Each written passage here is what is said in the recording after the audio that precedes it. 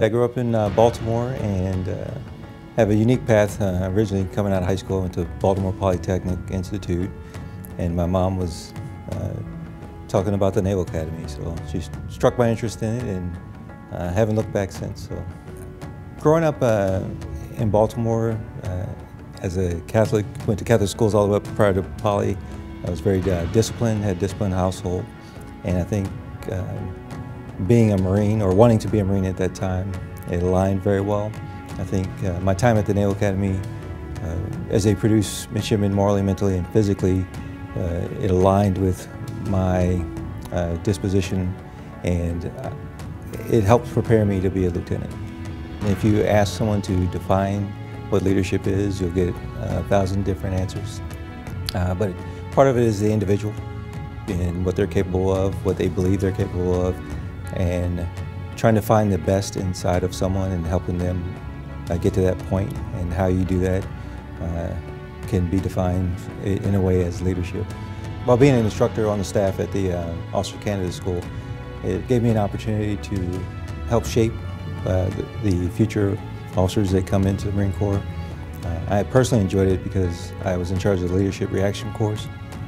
That experience, you'll give some candidates a 55-gallon drum, a 2x4, and some rope, and I enjoyed watching the youth of our nation come together and take our challenges differently and come up with solutions.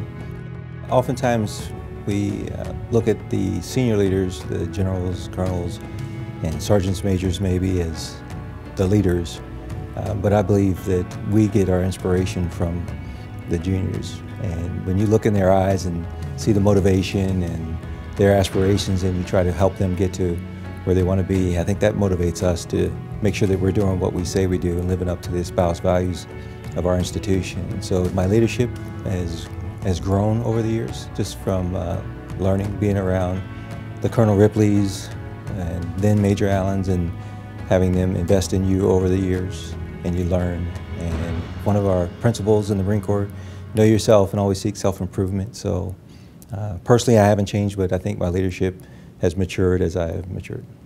Flying Tigers, great organization, great squadron. When they transitioned from the CH-46 to the V-22, it was a revolutionary transition. The capabilities of the V-22 Osprey is threefold over what they had. I was actually the MAG commander, so the Flying Tigers were one of the squadrons that were under me. I did fly with them to the Philippines. I was flying as part of that crew out to do that mission.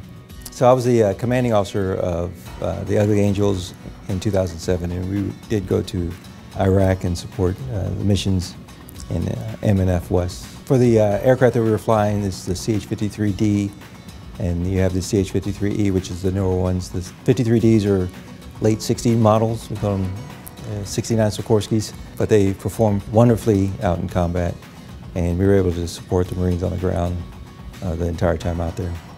HMX-1 is special. Just being a part of that squadron, not everybody gets to go there. I flew in support in early 2000s. It does operational testing evaluation. It supports the Marines over at the basic school and Officers Candidate School. But the presidential support mission is probably the most recognized mission. As you see, when the president gets off of the helicopter all over the world, HMX-1 is there to support. So as the military assistant to the Secretary of the Navy, I was supporting him in advising him on basically the Marine Corps matters, and to help with his travel and support abroad in the different countries that we have either treaties or other partnerships with. While I'm in Hawaii, once a Senate confirmation comes, I'll be assigned as Deputy CG for MARFORPAC.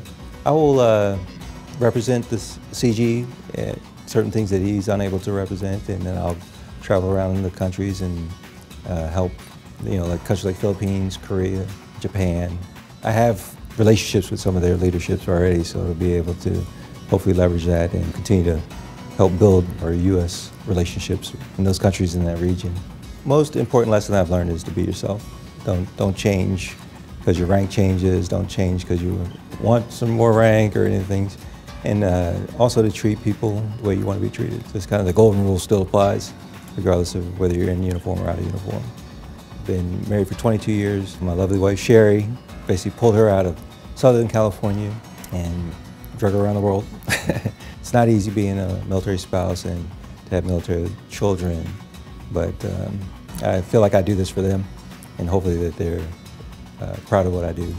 Coming out of Baltimore, you don't dream of this. There's a lot of other distractions and your aspirations. Probably the bar's not set as high as it could be.